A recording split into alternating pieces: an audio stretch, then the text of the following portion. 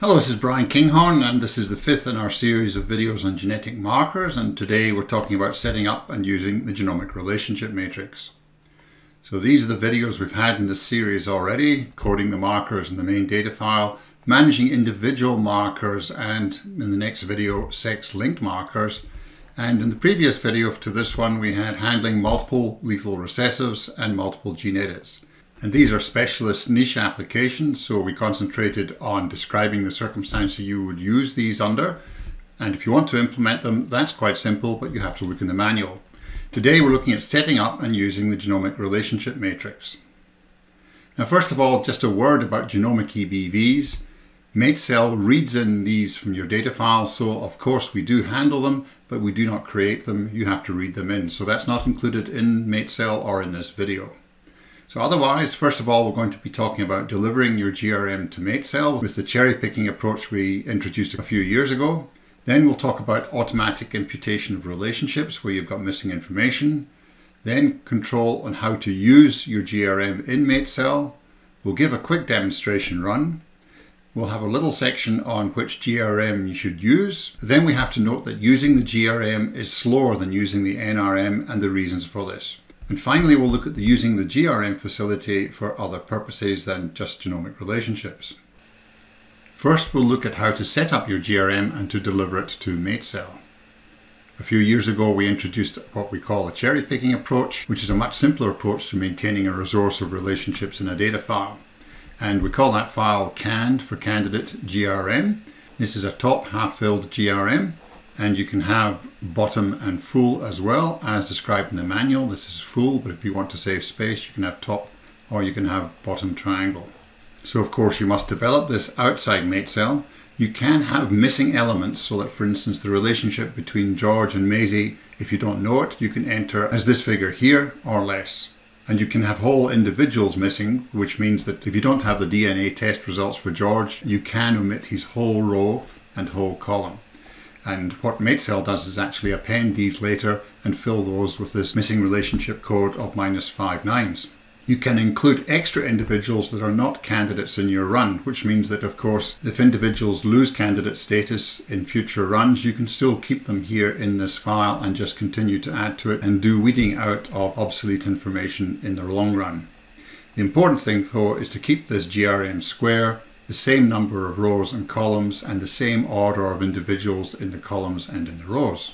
So we could have individual elements or complete rows and columns with this missing information code, and this is how we do imputation.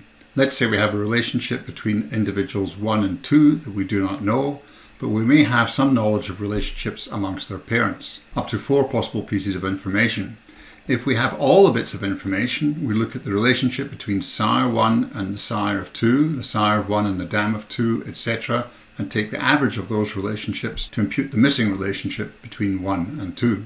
So we do this down the whole pedigree, first of all for where we can make 4 parental matches, then we go back to the beginning and do it for 3 parental matches, 2 and 1. So on the console, if you have had this happen, and it happens automatically, you don't have to ask for it, then you get output like this, the number of individuals in your GRM and the number of candidates that are not represented in it and the total number of elements that are missing. And then you get a report about how many elements have been imputed at the 4 different levels, with the best quality information coming, of course, when you have 4 parental matches. For those elements that are still not represented in the GRM and cannot be imputed, these are set to the mean GRM off-diagonal value plus 1 standard deviation amongst those values. So in this case, for this pig data set, it was a mean of this value, the standard deviation of the GR elements was this value, and so the missing elements are actually set to that mean plus 1 standard deviation. And we do that to discourage the fact that individuals missing information might be seen as lowly related to the rest of the population, and we rather penalize them than give them that benefit. Now, if you don't like the way this is done, of course, you can have your own way of imputing these missing relationships and present that as a fait accompli in your GRM as you present it to Matesel. Now we look at how you control your use of GRM in Matesel. And it's this one line in Matesel any. You have an integer here for the parameter readGRM. And the default 0 is to use the NRM. Then 1, 2 and 3 are for using your GRM for coancestry calculations. That's for genetic diversity. you can use the GRM for calculating progeny inbreeding, or with a value of 3 you use the GRM to do both, manage coancestry and report on inbreeding values. And lastly, we've got these 3 elements here, 91, 92, 93. If you use one of these, Matesel will create a file called cannednrm.txt, and it will be full, top or bottom filled with NRM elements. So that's a facility for how you might use such a matrix as a template for other applications altogether. So now let's move on and look at a demonstration run. And there's not really much to see compared to a normal run because we're just dealing with different numbers in the relationship matrix. This is an example from plant breeding where the pedigree was not complete, and yet we have a complete genomic relationship matrix. And the first thing you can notice is that the scale for inbreeding goes negative in this case, just because of the way that the relationships have been calculated. So from -0.7 upwards, and you see the same scale here.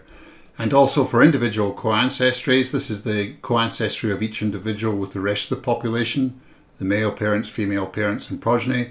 And in fact, we have individuals that are of negative average coancestry with the rest of the population. Other than that, the run is rather similar to what you would normally do with a numerator relationship matrix, but of course the outcome and properties are somewhat different. And here's another run, which is in fact the pig breeding example I showed you earlier with imputation. And here you can see that same output on the console showing the imputation results. Also here there's the minimum progeny inbreeding for key related mating. So we do have some pedigree in this data set, and something of note is that the full sibs have quite a high relationship. This means that the minimum inbreeding coefficient for full sib mating is 0.45, and yet for the parent offspring the minimum inbreeding is much less. Now that might be, for example, for this mother-son, that the mother and the mate used to get that son are very lowly related, so that the mother and the son are in fact moderately lowly related as well. So if we go and look at the progeny inbreeding, I shall invoke that constraint to try and get below that value for mother-son, which is shown by an asterisk here. Let's resume. And so these are the inbreeding coefficients from the genomic relationship matrix being reduced below that value, because we don't want to have mother-son matings, for example, in this data set, albeit that all the inbreeding coefficients and coancestries are calculated from genomic relationships. So you'll see, of course, here that the scale is again not starting at 0, also here for inbreeding, and also for coancestry here. It's the same as we had before. I'll just briefly consider which GRM to use. This is a decision that you make outside of Matesel, of course. And this paper by Theo Meersen and colleagues is very useful, Management of Genetic Diversity in the Era of Genomics.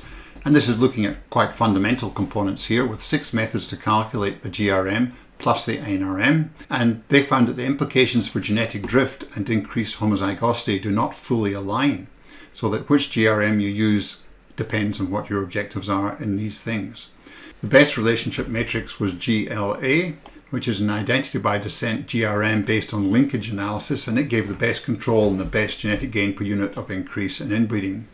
It was closely followed by a good pedigree NRM, and the word good is from me. That's where, in this case, the pedigree was complete and for a good number of generations, which we may not have in practice. And of course, there are many other ways to construct a GRM apart from the fundamental components used here. We can use the GRM blended with the NRM. And secondly, we can modify the NRM, for example, to target specific genomic regions for management of diversity and inbreeding. In the manual, we have a suggestion about how to make the balance across these different regions. If you have a consensus GRM going across regions, then you can import the solution for that run into runs where you have GRMs that are targeting specific regions. That way you can find out to what extent a consensus GRM that you would actually use in the end, how that impacts on the different regions that you want to control. And what do you control? Well, there has been some concern in the dairy industry that regions surrounding major QTL are losing genetic diversity, and so there's a desire to control inbreeding in those regions. But quite contrary to that, there is also a proposition that you should reduce the level of control in the regions of QTL so that you can make more response in them, and that has been shown here. So that's all up to you, but we think that Matesel can be used for you to do some investigations in this area. So I'll just say something briefly about when to use a GRM. It's good for when your pedigree is dubious, Of course, that may mean that you've got quite a lot of missing information, but it could be that you've got multiple poorly connected lines, bloodlines, countries, so you might have had some admixture quite recently. And under that circumstance, of course, the genomic information is more useful. You may want to avoid recording pedigree altogether, and we've got some Matesel users who have moved in that direction. The GRM might also be useful for where you've got large full SIB families, for example, after using multiple ovulation and embryo transfer. And the reason there is that you not only tend to select the better individuals out of the full SIB families, but you will tend to co-select genomically less related full SIBs. Now, I mentioned before that using the GRM in Matesel is slower, and there are two reasons for that, the red 1 and 2.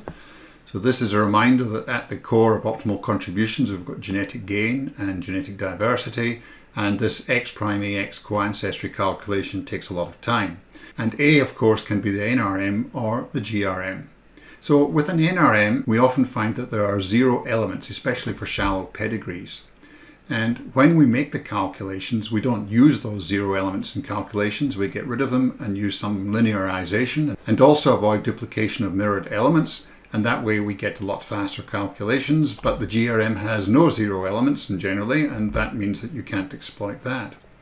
Secondly, we've got this neat trick of Jacques-Collot, which is similar to Hendersonian rules to calculate AX quickly, and from that we get XAX rather quickly, and that works nicely for pedigrees that are not so deep. However, we cannot use this for the GRM because the GRM is empirically calculated and does not follow the pedigree rules. So now I'll move on to non-standard ways of using this GRM facility. I call it cheating, and a key example is to use a dummy individual to represent a large group.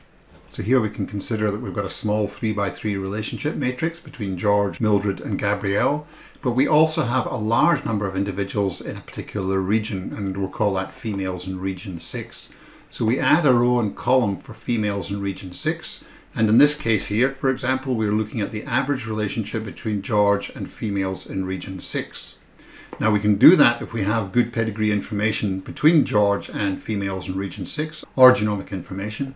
If there is no pedigree information available, then you can see the manual for a gene flow solution, which uses history of migration of seed stock into region 6, and that gives you some handle on the relationships between individuals we currently have in the pedigree and these individuals that are not connected by pedigree to George. So that's the construction of the GRM, which we will import into Matesel using read GRM equals 3 most likely. And in the data file, we can have that single individual, which is females in region 6, with the average index for these females, the trait EBVs, but the abs min use and max use could be set to the same number of matings that are desired, and that would be the number of individuals in that region, assuming that we want to mate them all. However, if they already have been mated, we can use the committed matings feature and not use the abs min use, so that these matings will be included in the analysis as already having been made, and therefore the selections and matings that are made at the current state will take account of all that contribution that's already been made in the past. Other examples might be all sows in multiplier herd 4, all 5-year-old cows in Devon, so you might actually have a separate group, all 3-year-old cows and all 4-year-old cows in Devon, and bulls in syndicate mating group 2. So that might be a small group of only a few bulls, but you want to handle them as a single entity, and you'll see something in the manual about using that in an approach for multi-sire joining. And lastly, I'll point you to Genomic Mate Selection in the manual if you're interested in this. What we do is, instead of putting relationships in the GRM, we put something which tells us about the predicted merit in progeny. And what you can do for genomic mate selection is take account of the fact that if you mate heterozygotes with each other, you'll get more segregation in the progeny and you'll get more genetic variation in the progeny. And that's been shown to make extra genetic progress in the longer run. So that's genomically inspired mate selection in order to get extra genetic variation through segregation in the progeny and in each generation. Maybe something to test out. So we're coming to the end of this video, but I'll end with a little note on our feature for automatic imputation of missing relationships. It's proved to be quite handy for some groups, but please don't rely on it too much because imputation is a poor substitute for the real thing. Thank you for listening.